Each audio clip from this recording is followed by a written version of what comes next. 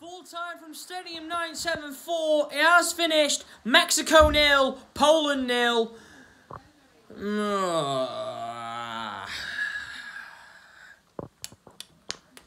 Absolutely boring game. Absolutely pure boring. Boring. Boring. Boring. Boring. Boring. Wow, that... By the way, guys. I'm going to get straight into this video. But yeah, my thoughts on the game. The game was absolutely boring to watch. I thought the game just lacked in quality. I thought the game showed absolutely nothing at the end of the day. You can kind of say... You can say, like, yes. You know what? Yes, like... It's Mexico, right? But what's it, right? I find this it's Saudi Arabia beat Poland on Saturday. They're through to the knockout stages. I'm like, what? So really, all three of Mexico, Poland, and Argentina have all have to win their games. But Argentina, they've got Mexico on Saturday. But if they lose that, then Argentina, air tickets Monday, whoosh, gone.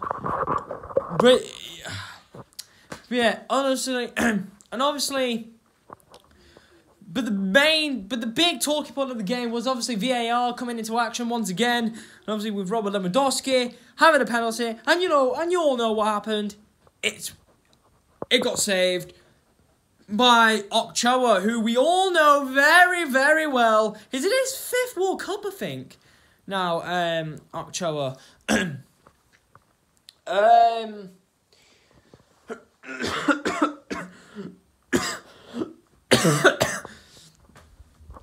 yeah, guys, I thought the game just showed absolutely nothing. Yeah, and I just generally do think that I don't know what else to say about the game, as it was just pure nothing.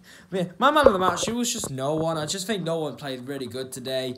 But yeah, if there's any Mexico or Poland fans who are watching this video, please drop in the comments what your thoughts on the game. And yeah, thank you for watching. I'll see you in around